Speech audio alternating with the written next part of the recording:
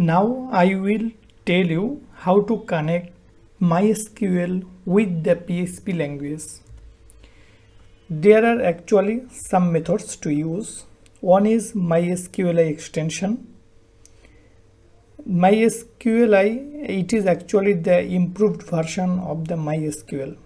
Previously it was called MySQL and there were some functions of MySQL, but actually after PHP 5 comes it was deprecated, so I will not use that. Another two items that is actually always used here, some people use MySQL, and another one is PDO. Some people use PDO, that means PHP data object method.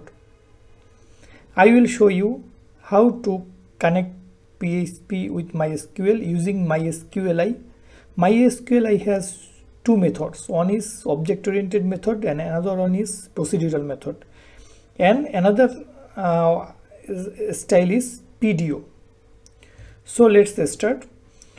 So MySQL or PDO, what you will use? Actually PDO works with 12 different database systems. Okay, not MySQL, it can work with the other database systems also. MySQL can work only with MySQL database. So this is actually the main difference between them.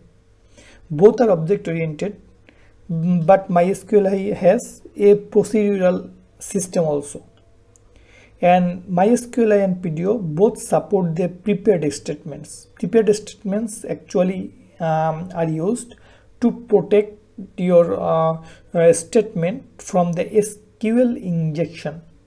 That I will show you when I will discuss about the prepared statements.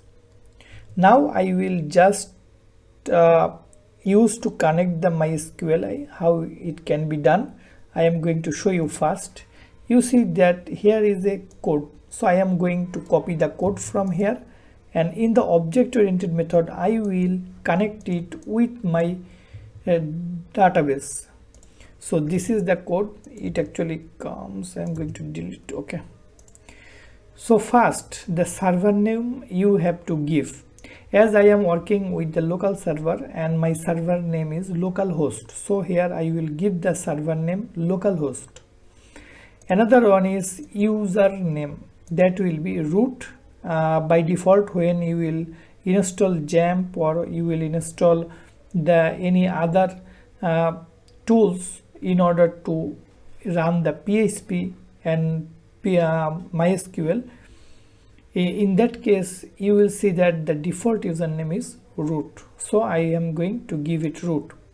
By default the password is blank, but if you want you can set your own password here. And another one is DB name or database name. But in order to check the connection, you can just skip this. I will just check if it is connected or not. If the server name, username or password, if anything is wrong, then it will not be connected. Okay, so here you see that in the object oriented system, MySQL is actually a class. So I am going to create a new object CONN of the MySQL class, and in this class I send total 3 items as a parameter, that is server name, username and password. If the connection is okay, I am going to check the connection. If this object of connection error, if there is any error, then it will show you the error and it will tell that connection is failed. But if there is no error, then it will straight call that connected successfully. So let's check it if it is running or not. I am going to refresh it. You see that connected successfully. Now I am going to do one thing, that is I am going to change the something here. For example, I am going to give a password. Now if I check it, refresh, you will see that there is a fatal error, because it is actually cannot understand because there is no password. So here it is telling the error message, access denied for the user root using password yes. As I am using the password yes, so it is telling me the error. So this is actually one system. I hope you have understood. Now I am going to another procedure, that is in the procedural method there is another one, that is MySQL.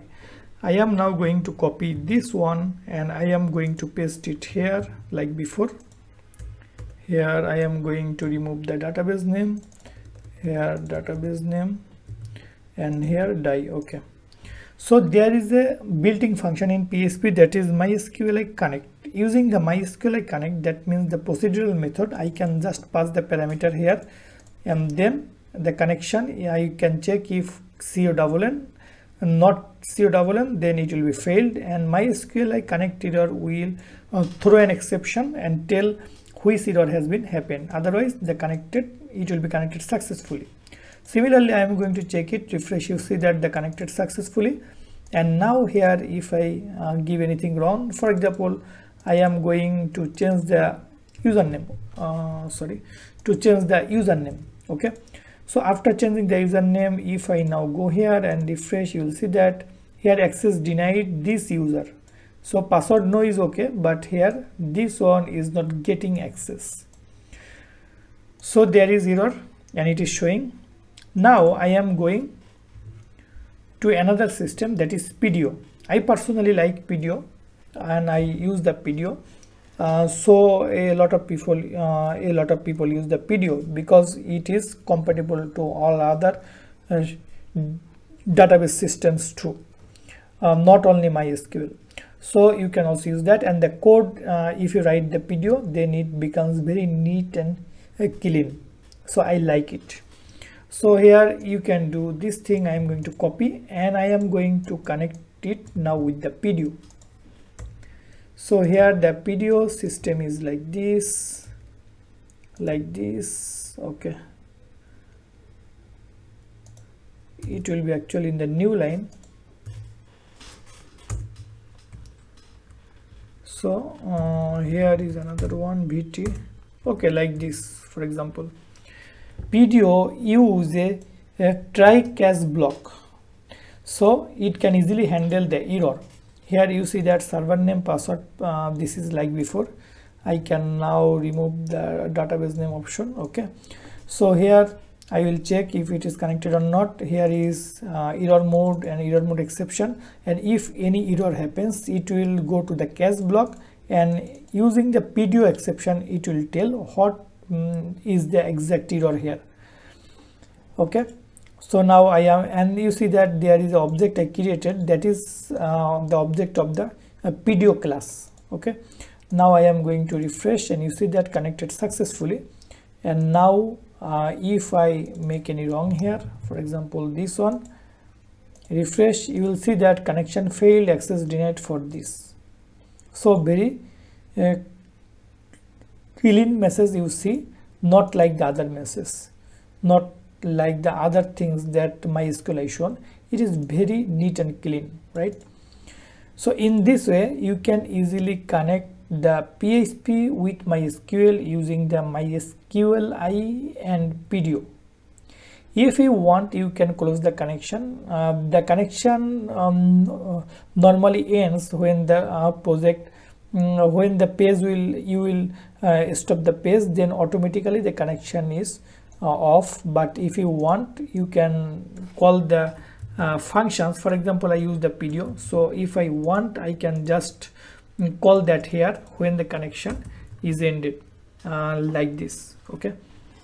So it actually depends how you will use it. You can close the connection or not. So this is in short everything about the connection system of MySQL with the PHP.